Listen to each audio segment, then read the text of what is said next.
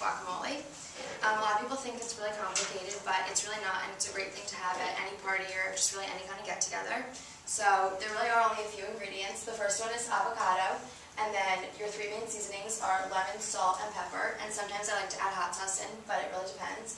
And then the last three ingredients are onion, garlic, and tomato. So the first thing you do when starting is you need to get an avocado, and you want to make sure that it's ripe, so they usually start to turn like a brownish black and not green, because when they're green it's a little bit hard to cut them and they're not going to be soft enough to actually make the guacamole.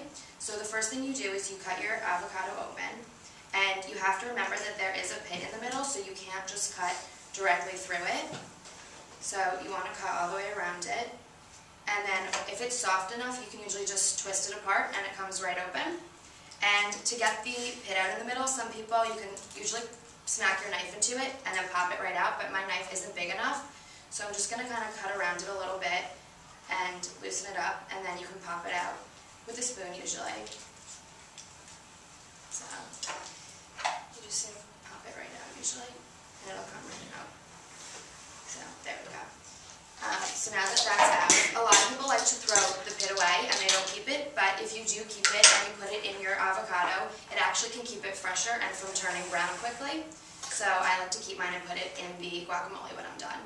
So the next thing is you need to scoop your avocado out and put it into the bowl. So there are a bunch of different ways to do this, but I like to cut directly down it. So I cut vertically first, and then I cut it horizontally, so it looks like a checkerboard. And once you do that, it's really easy to just scoop it all out so it comes out in perfect little pieces. So you just want to scoop that right out, and you want to make sure that you get all of it.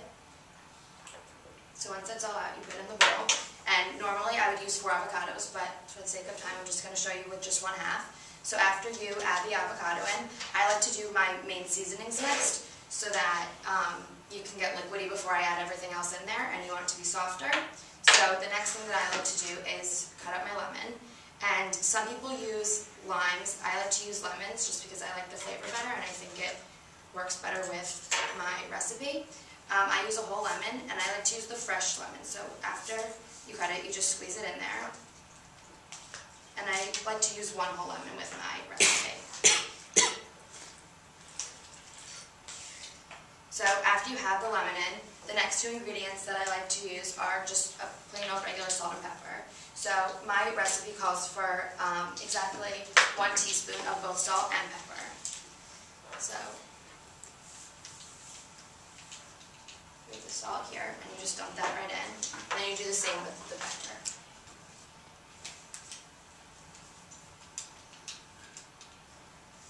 So after you add both of those in, that's when I would add my hot sauce if I wanted to add that, and I kind of just estimate it. It really depends how spicy you want, but I'm not going to put that in because it really depends how everybody wants it.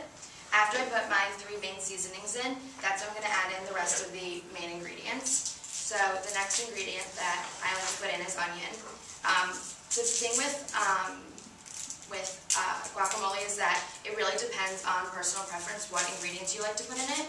And so personally I like onion, but if you don't have to add that in. It really depends. The main part of it really just is the avocado, so that's the most important part, and the rest of it's kind of up to personal opinion. So what I do is I cut it right down the middle.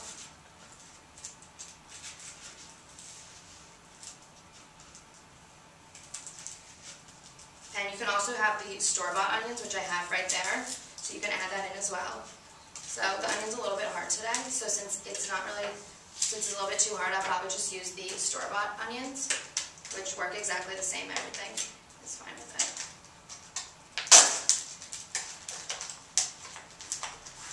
Sorry, my hands are a little slippery with the avocado. Okay, so once you have that in, you want to measure about 1 tablespoon of the onions. Or you put 3 in for this recipe, so I'm going to put all 3 of those in right now. And if you had the actual onion, you would use probably about 1/2 of the onion. So after that, I would add in my garlic, and this is what it looks like if you buy it fresh from the store, but you can also get the pre-bought one. I think that's a lot easier to use. So with everything, it really depends like how fresh you want it to be, or if you just want to make it a little bit easier for yourself. And it really all does taste pretty much the same. So when chopping up the garlic, you want to make sure that it's really small, because otherwise you're going to have big chunks of garlic in there. So you just want to make sure that you slice them really thin before you put them in. And then sometimes I even like to go back across it the other way to make sure that it's small enough, because I'm not the biggest fan of garlic, and I like the flavor, but I don't like when I get big chunks of it in there.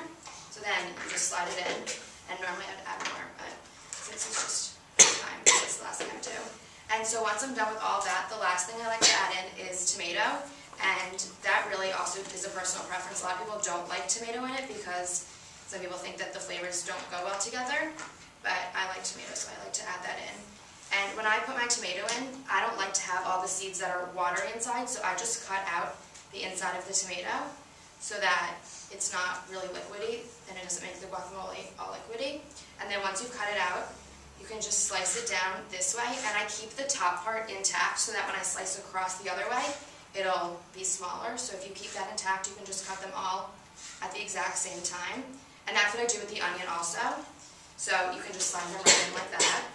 And I put the tomato in last so that it doesn't change the color of the guacamole, and you still have that nice green color. So once it's done, you pretty much just mix it all around, and that's really it. And it's a great recipe because you don't have to cook anything, you don't have to bake anything, and it really doesn't take very long at all.